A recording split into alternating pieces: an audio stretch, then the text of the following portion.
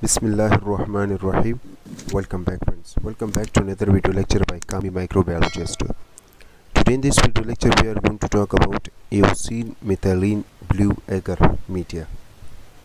In the previous videos lecture, if you guys remember, we talked about the we talked about McConkey agar, we talked about neutron agar, we talked about TSB media, we talked about molar Hilton media as well. So we talked these media. If you missed these video lectures, so go back to my channel and watch this video lecture. So this is again another video lecture which is actually related to the culture media, and in this video we are going to talk about Eosin Methylene Blue agar or EMB media. So let's start the video.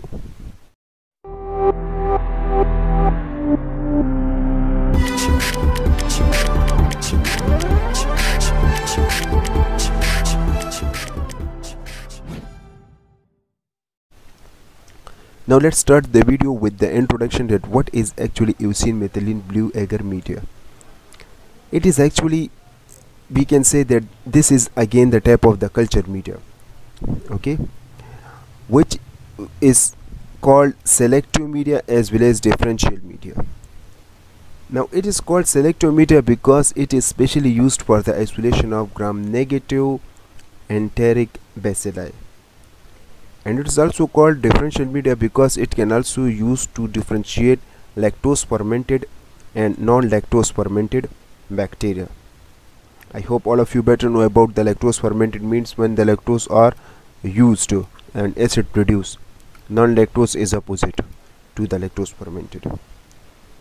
Now let's talk about their discovery, that who discovered this media. This media is actually discovered first of all by Howlett Harris and Teague. Actually these two scientists used the lactose and sucrose. They actually mix the media with lactose and sucrose that are acting as a source of the carbohydrates.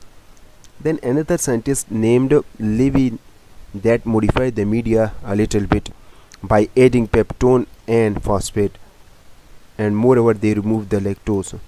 Thus the media have lactose content in a huge number. Okay, so this is a little about the introduction and discovery of the EMB media.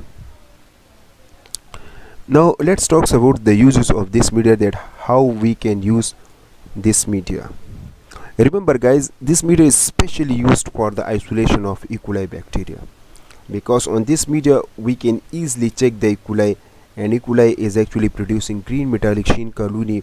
It means that it can produce strong acid by fermenting the lactose and producing strong acid, due to which the pH value are become lower, thus we get green metallic sheen colony.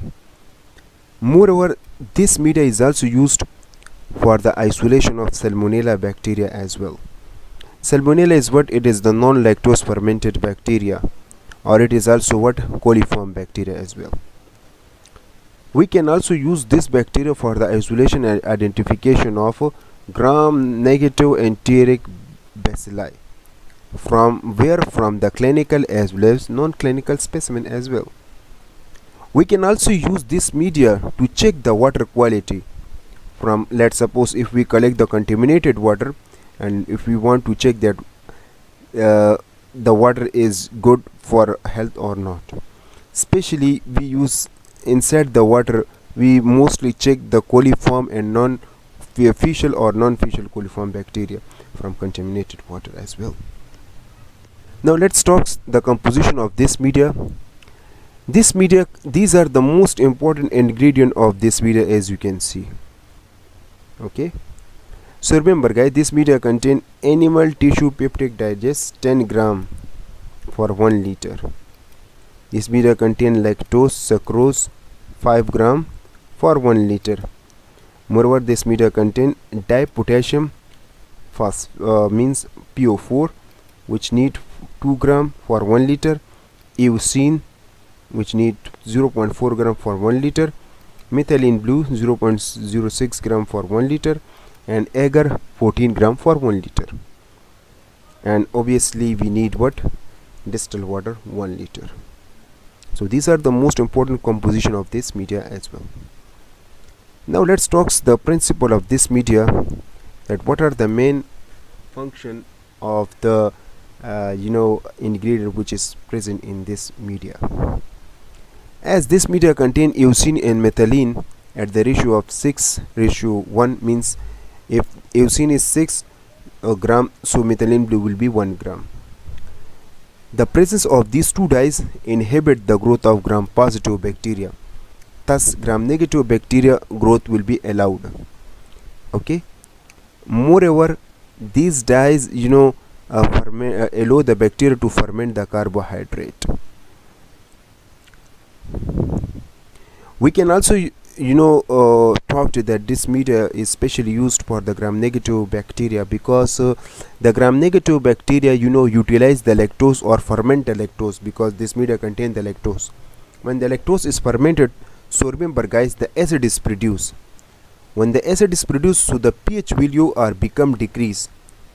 Due to this way, we get dark purple or green metallic sheen colonies. Sometimes slow lactose fermented process occur, which means that less acid is produced.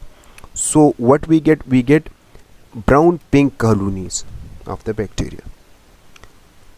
Remember guys, if we want to check the non-lactose fermented bacteria, so in this case we mostly get light pink or colorless colonies mostly. Okay, now the peptide digest which is present in this media is acting as a source of carbon, nitrogen and other essential nutrients. Due to this way, the bacterial get the nutrients divided and growing. This is the most important function of these ingredient. Now this media contains the sucrose, which acting as a carbohydrates that produce energy for the growth of bacteria. This media also contain dipotassium PO4, means just like NaCl, so PO4 have the same function, means it can maintain the osmotic balance.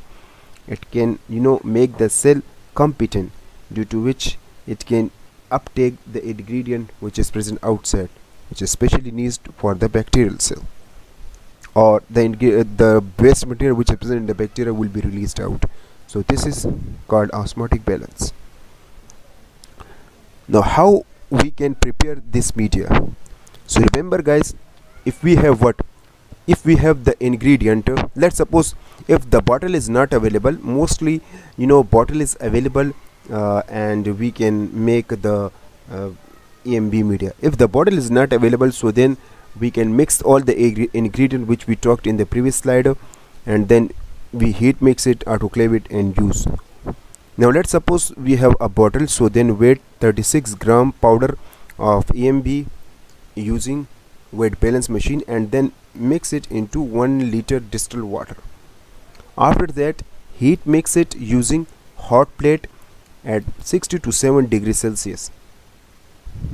Now then autoclave it at 121 degrees Celsius for 15 minutes. After autoclaving, then mix the media before pouring at 50 degrees Celsius. When the media temperature is reached to 50 degrees Celsius, after that pour this media. Now wait for the media to become solidify, and after the media gets solidified, so then inoculate the bacteria, means treat the bacteria which you collected. Then incubate the plate. After incubation, 24-hour incubation at 37 degrees Celsius, examine the colony on each plate. So this is how we can prepare and use this media. Now let's talk that how the bacteria colony will be look like using this media.